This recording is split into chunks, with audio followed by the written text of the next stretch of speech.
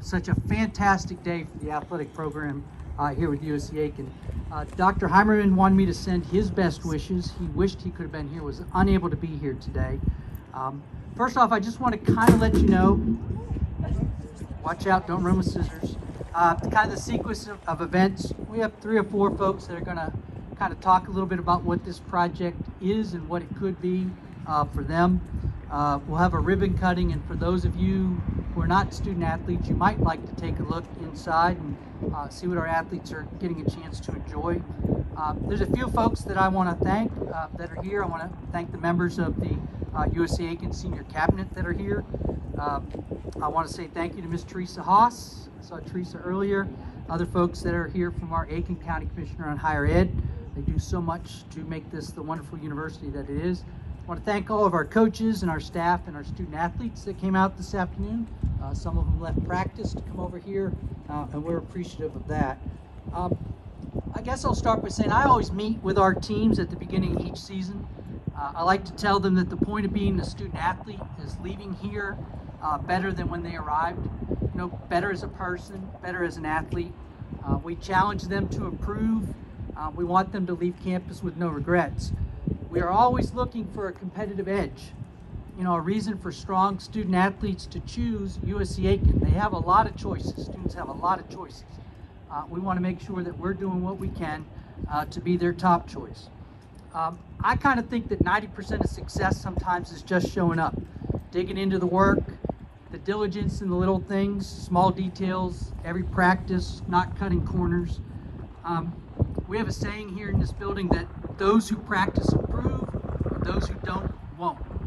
And we challenge our athletic alums, our student athletes, to help us gain that edge. On campus, we have a student athlete advisory committee. There's 2 representatives for each team, generally an upperclassman and an underclassman. Includes our spirit squad as well, and a lot of those folks are here today. Our SAC every year creates a top 10 list for us. I kind of picked top 10. I figure if a top 10 list was good enough for Moses on Mount Sinai, it's probably good enough for us to follow as well. But they do a top 10 list. What are those things that we can do to improve? What would they like to see change? What would be impactful? What could we do in the future that we're not doing now that sort of people would think would be impossible? Well, this particular project for about 3 years has been the #1 item for our Student Athlete Advisory Council. Something they felt would be impactful for them and for future generation of Pacers. So what we can do with a facility like this is assess their physical function, develop and implement programs to enhance their strength, their power, speed, endurance to improve sport performance. Help them depart leaving here better as an athlete. When they put this on the list, I immediately went to Brandon Aiken, who's our Director of Sports Medicine. He is our NCAA Strength and Conditioning designee. And we started brainstorming, how could we make it happen? Where could we make it happen? We immediately caught up with Robin Calicott from Advancement and Professor Brian Parr from Exercise Science and said, is this a crazy idea? Is this something that could work? And they encouraged us to move forward. One of our basketball alums, Billy Morris, one of the first people that we had meet with those student athletes, and he jumped in immediately, the first gift for this, and said, I can see what a difference it'll make. There's been some others along the way that have helped. The Snellgroves, Scott Heath, Ronnie Maxwell, Chris Vereen's, Mary and John Andrews, Sheriff Leon Lott, a whole bunch of others that recognized the value and said, let's go for it, let's try to make it happen. We're grateful for their trusted guidance, contributing to this campaign, motivating other donors to get involved. We appreciate Sorinex. If you ride up I-20, you'll see them right up before you get to Lexington. They are world-renowned for what they do. We wanted the best for our student athletes, and we are committed to trying to get Sorinex product here. With some help from Sheriff Lott, we got an incredible price break on what is state-of-the-art equipment that we hope to get a chance to take a look at while you're out here. And so grateful to everybody that's contributed to this project. This is nearly a $300,000 project funded solely, that's right, 100% by private donors, many of whom are here with us today. So we're really excited. This facility opened up softball. What time are you here? 6:30, 7 this morning? It's been open all day. Teams have been in here. It's going to impact about 200 student athletes exercise science alum for USC Aiken, to come back as our first ever certified head coach on this facility. We'll be making that announcement next week. Team workouts in this building, as I mentioned, begin well before classes start, and they go well past dinner with our teams coming in and get the work done that they need to do. Our hope is that this also becomes a lab opportunity for our friends in exercise science in the coming semesters. So as a former exercise science major, that's what my degree in, I was very excited to work with these folks. And I'd like to introduce Dr. Chris DeWitt. He's our department chair for exercise, sports, and science. Dr. DeWitt. Thanks, Jim. Jim is an old, he said I could say old exercise science guy. So, and he's a great athletic director, and we enjoy working with him over the last few years. So thank you again, Jim. Thanks to the donors. This is a very good thing that will be for athletics, but also for exercise science, as he mentioned. I think there's a lot of ways that we can interface with this program. So I also want to acknowledge that Dr. Parr is here, and Professor Gilina over there, and a lot of our students here. I talked to Kirsten and Bree and Evan. You're out there somewhere, right? Probably, and maybe not. But and some other ones that are here today, and we have and Jazz is working here, so that's acknowledge that you're here. I want to say a little bit about the history of exercise and sports science, and probably should have brought sunglasses. But we started in 1995, and I was here, came here in 1995.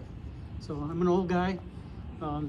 You're young, and so I want to acknowledge that Dr. Kim Wood-Wolber and Janice Weeks and Dr. Maggie Riedel were actually the original founders of the program, and they did an excellent job setting it up and everything, and they, I guess, made the, I don't know if it was a good thing or a bad thing, but they hired me back in 1995. Excellent people have come along, professors like the two that I acknowledged and several others, and you know, it's been a good program. We've grown to a number of 250 majors. We have a curriculum that includes general education and core courses, and then concentration courses in 3 areas. We have fitness management, and that has an internship of 280 contact hours, and that's 6 credit hours, and we think that some of that maybe in that concentration can be done with this facility, so we're very thankful for that. We have an allied health concentration that has a field experience of 140 contact hours, which is 3 credit hours, and again, I think some of that can be done here with this facility, so we're very thankful for the interface. We also have hands-on volunteer stuff that our students could possibly do here, and we're looking forward to that. Maybe research opportunities and job opportunities also, and then maybe in terms of having some of the classes here also. So we're very thankful to be a part of this with athletics, and again, we have an excellent athletic director. We work closely with them on everything, and excellent program in exercise science, and as well as our faculty that are here and others. So thank you to the donors, and thank you for having us be a part of this exercise and sports science. Thank you.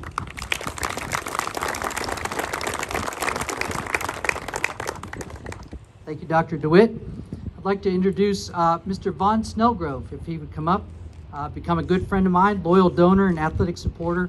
Vaughn and his wife, Vicki, established an endowment for our Pacer men's and women's basketball programs.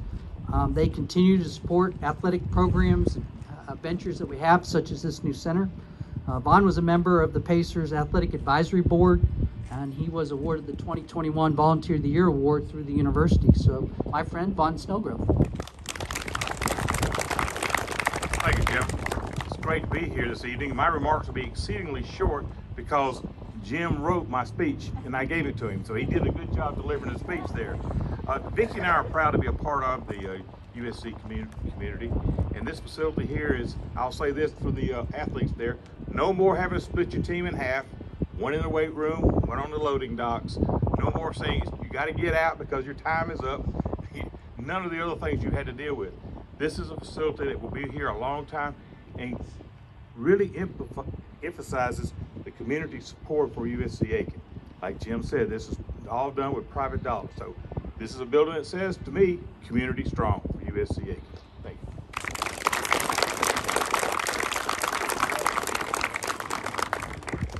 Now I'd like to welcome up a member of our Student Athlete Advisory Council the past 3 years. He's one of the people that has been sort of a driving force behind this project. Baseball standout and an exercise science major, Jose Hernandez.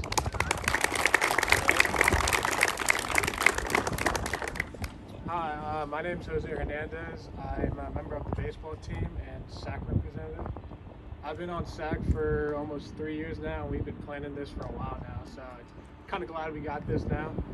I believe I can speak on behalf of all athletes that we are beyond excited to have this new training facility, not only for improving our physical and to better us in sports, but also to have the opportunity to get our full teams in there to help us push each other and get stronger and better ourselves. I want to thank all the donors for helping us achieve this goal. And I can't wait to get in there with my whole team. Thank you all.